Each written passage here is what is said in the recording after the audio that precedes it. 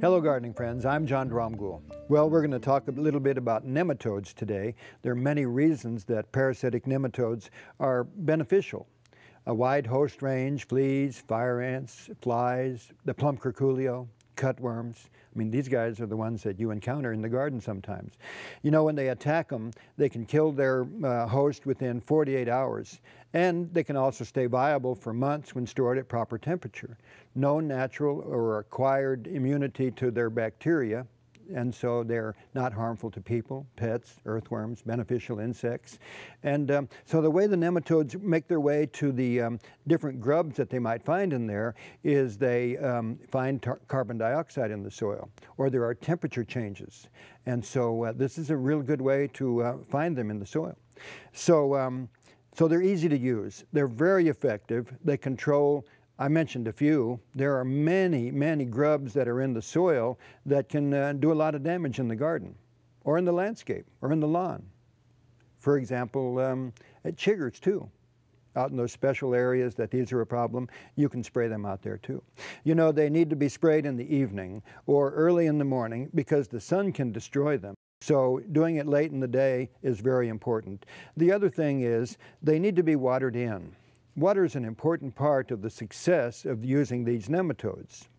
And so this might take place over 2 weeks. It's not as if you had to water every day, depending on what the soil moisture level is. But I think that's essential. So out of the sun and some nice water for them, and they will get into the ground, and they attack the grubs. Within 48 hours, I mentioned that, they will have killed these grubs.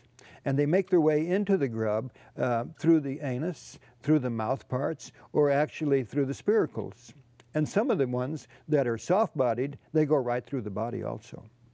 There are other types of nematodes out there that you may have heard of, and these nematodes are the kind that attack plants. Well, these aren't that kind. These are different. It's not the one that does damage. It's easy to use. They come in containers like this, and there's a medium in there that helps keep them in the jar and keeps them nice and fresh with a little bit of moisture. And so this is how they come to you. The other thing is, now you'll take them and put them in water and release them into the water medium, and then at that point you'll put them in your sprayer by going through this filter. That way no medium is going in there, just the nematodes, and then you can spray it out there. I think that this is something to think about when you begin to have insect problems in the yard that are coming from the soil.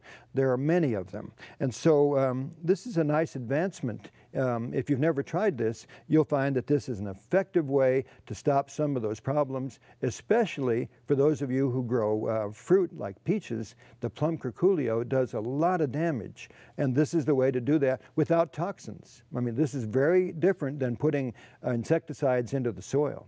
So I think you'll have very good success with problems in your garden when you use these beneficial nematodes. I'm John Dromgoole. I'll see you next time.